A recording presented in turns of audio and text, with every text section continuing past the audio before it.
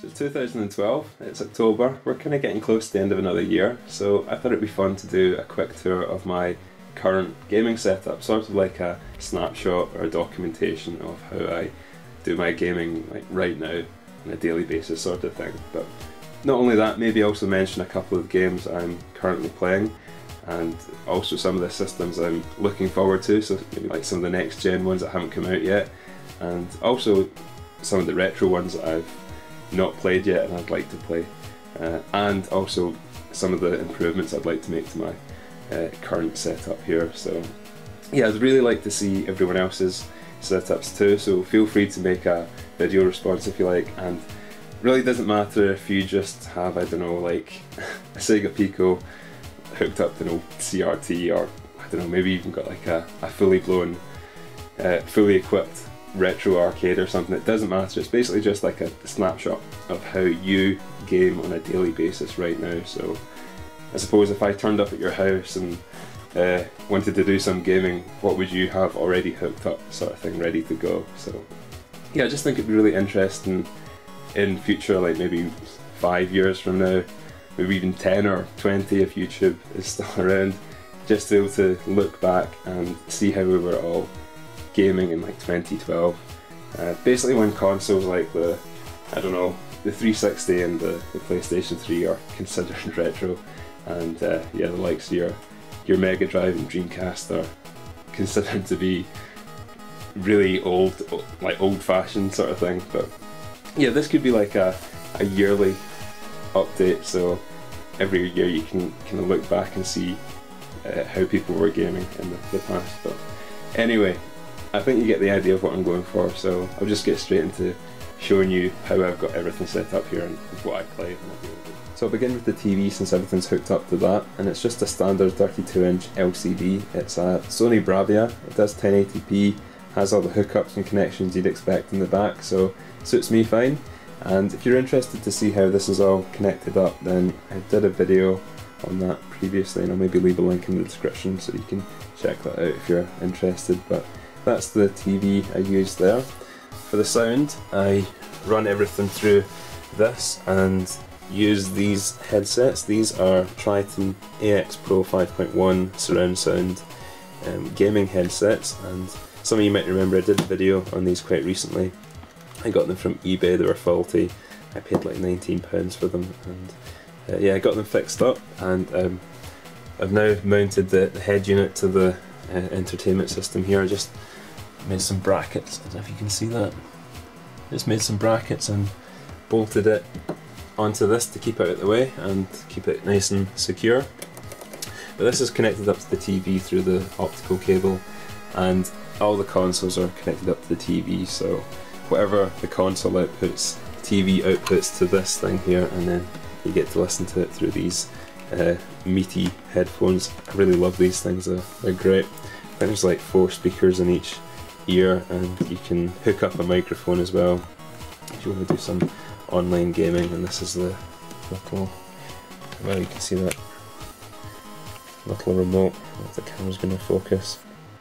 It all lights up and looks nice and fancy. But yeah, that's the how I listen to my games. I've got these buttons here, I don't even know what half of them do. But yeah, that's the TV and the sound system I use. So I suppose I'll move on to some of the consoles. So down here I've got the original fat PlayStation 2, and I don't play this too much anymore. I think the only game I really play is maybe Wipeout every now and then, but that's about it. That's just sitting in its blue vertical stand there. Next to that I've got the black Nintendo Wii, and this is one of the backwards compatible ones, so you can play your GameCube games on it as well, which is quite nice. This has been soft modded, so you can play your homebrew, your backups and everything. I've got a little external hard drive hidden back there, you can see that.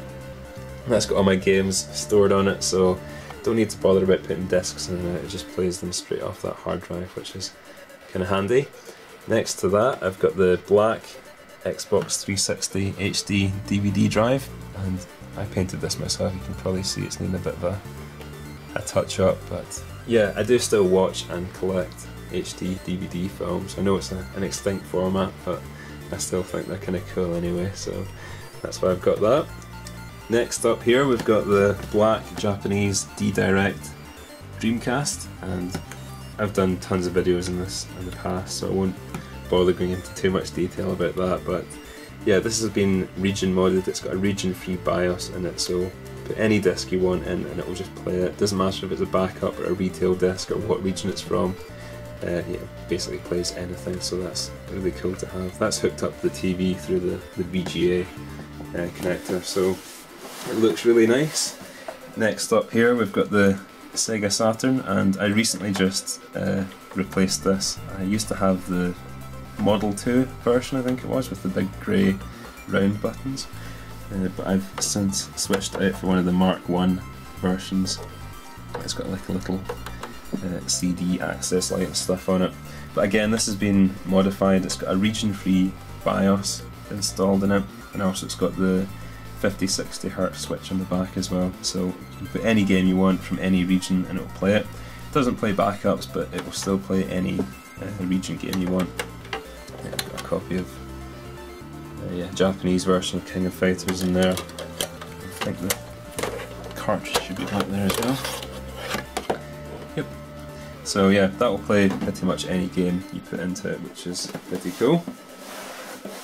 Next up here we've got the Sega Mega Drive and Mega CD and basically Sega Tower. So down here you've got the Mega CD, you've got Mega Drive in the middle, 32X at the top there, and then plugged into that I also have my, let's pull this out, Sega channel adapter, and doesn't do anything anymore, totally obsolete, but it's still kind of cool to have. Did a video on that previously, so maybe I'll leave a link in the description if you want to check out what that's all about, but yeah, that just sits in there as a kind of a placeholder. The Mega Drive has been modified, so it's got the 50-60 Hz switch, it's got the language mod, it's also been overclocked as well, so we switch in the back you can overclock it with. The 32X has also been region modded. A lot of people don't realise, but there's a slight difference between the different region 32Xs, and I've installed a little 50-60 Hz switch on that, just so that it's properly compatible with all the games from, I have like games from Japan and America and PAL, and just so that I could play them all I had to region mod the 32X there. But yeah, moving along here we've got the original modified Xbox, and again I've done videos on this in the past so I won't go into too much detail here, but it's got an X3 CE mod chip inside. That's a little bank select switch for it there. You've got your LAN activity and HD activity lights there. It's got a screen on the front. The jog's been modified, and yeah, blue LEDs in the front. It's got built-in infrared sensor. It's got built-in wireless controller as well, so you don't need to plug anything in. What I might do is just show you that plugged in at night. I'll maybe throw on some footage at the end of this video and you can see what it looks like, because it looks kind of nice when it's all lit up. But yeah, under here we've got the sensor bar for the Nintendo Wii. That's kind of hidden away into the cabinet itself, and next to that I've also got my media player. This is a Sumvision Micro 2, I believe it's called. I'm not too sure of the name, but yeah, this little thing here, I'll try and show you. I've kind of installed it into the cabinet here. It's about the same size or smaller than a box of or pack of cigarettes, and it will play HD files. Pretty much anything you put on there, it'll play it. So all your MKV files, your Blu-ray rips, whatever, just put them on an SD card, plug it in, or you can put it on a USB, fire that in there, and it will play pretty much anything. So yeah, really happy to have that. It's hooked up to the TV through the HDMI. Moving along here, we've got the two Xbox 360s, and this one here is completely stock, apart from the fancy coloured LED in the front there. This is the one I use quite a lot for, well, I use it for online play. It's not modified in any way, so yeah, this one here is the modified JTAG hacked unit. So this will play all your backups, all your homebrew, all that kind of good stuff there. It's got the little window on the hard drive. It all lights up and stuff. Again, I'll maybe show you that at the end of the video. Got the camera. Down here, I've got the external drive. This is a 1.5 terabyte external USB drive, and that's connected up to the JTAG unit here. This has got all my games stored on it. So I also use it as a backup drive as well. But yeah, that all lights up as well, which is kind of cool. Along here, I've got the original Master System. This is the PAL version, and I've modified this with a 50-60 Hz. I think actually I just modified it to 60 Hz. I didn't bother putting a switch on it, just so that I could have the games run in full screen basically. But yeah, on the front here I keep my 3D adapter. It doesn't work with this TV obviously because it's a modern LCD, but I can just take that downstairs and plug it into the CRT if I want to play 3D games. As a placeholder, I also have my copy of, let's pull this out of here, Robocop versus the Terminator. It's just a loose game I had. I thought it was kind of cool just to keep that in there as a little placeholder. It just lives in there. So that's my original Master System. Moved along here, it's the only system I don't have hooked up. It's the Sega Multi-Mega, or CDX depending on where you're from. It's basically like an all-in-one Mega CD and Mega Drive. The cartridge slot back there. Yeah, I got this quality fixed up. I don't really need to have this because obviously I've got all this going on down here, but I just think it's too cool to have hidden away in a cupboard or in storage somewhere, so I thought, well, I'll just put it out on display because it is kind of cool. So yeah, and finally along here we've got the PlayStation 3, and again, I don't use this too much for playing games on. This is mostly just used for Blu-rays and DVDs. I've got a little stand here, this all lights up, but yeah, that's pretty much it. My foot, and that's all the systems there. So over this end here is where I keep some of my games, and these are mostly just for the systems I no longer collect for, or I'm not actively looking for games for anymore, apart from the ones up at the top which are for the 3DS. But yeah, down the bottom here I've got some Japanese Dreamcast games.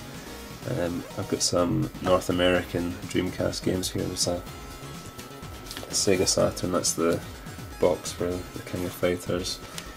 Just keep that in there. Up here I've got some of my PlayStation 3 games. I don't really buy games for the PlayStation 3 anymore. I don't really play the system that often, so the only games I really have are like the exclusives. This is one of my favourite games here, Heavenly Sword. So yeah, that's pretty much my entire PlayStation 3 collection there. That's all my Wii games, so some of the exclusives for the system there, like Dead Space, Extraction and A Boy and His Blob. Up here I've got some CDs and some of the US versions of DS games that I've imported. The Metal Slug 7, that sort of thing. And up the top here I've got my 3DS games, and I still collect for that system, so probably as I collect more I'll get rid of the CDs here and put them in there. And at the top we've got my Duke Nukem little statue thing there. I thought that was kind of funny. He just sits on the top of there overlooking my systems and stuff there, so that's kind of cool. I found an old lamp that I built like way back in my cupboard, so I just pulled that out there and that lives there. So here's some of the games I'm playing right now, and they're mostly just for the 360 at the moment, but I've got one Mega Drive game here, and it's Shadow Dancer. This is an old Japanese cartridge I found on eBay really cheap, so I'm playing a lot of that. It's a lot of fun. On the 360 I've been playing Driver San Francisco. This is a really good fun arcade style driving game. Tons and tons of fun. It's like an open world, sort of like Burnout feel to it. So I've been playing that. Really getting into this game here. This is Mass Effect. I've had this sitting in my shelf for, I don't know, best part of a year, and I picked it up a couple of weeks back and started playing it, and I think I'm about 20 odd hours into it. A lot of fun. well, fun, the right word to describe Mass Effect. It's an action RPG style game, so there's a lot to do, a lot to explore in this, so this will probably keep me busy all the way up to Christmas. And right here, the latest thing I bought was Dead or Alive 5. This is the collector's edition. I'm a huge Dead or Alive fan, and this is a great fighting game, so yeah, that's just some of the games I'm currently playing. So as for systems I'd like to add to my collection, I'm quite happy with what I've got right now. Don't really need any more retro systems, and last time I made one of these videos people were asking why didn't you have like the Nintendo Entertainment System and the SNES, why aren't they out in your gaming system setup here? And I do have them, I just keep them in storage, and if I ever do want to play them I've got a little connection here. I can plug in either a SCART in there or like the composite connectors. There's an extra plug socket as well. I can play it through that if I want, or what I usually tend to do is just use the Xbox here to emulate any of the older systems. So that's why I don't have any Nintendo systems out. I'm not like a fanboy or anything, and I hate Nintendo. I've got the Wii over there which will play the GameCube and Wii games obviously. But yeah, that's all the systems I got right now. I'm quite happy with.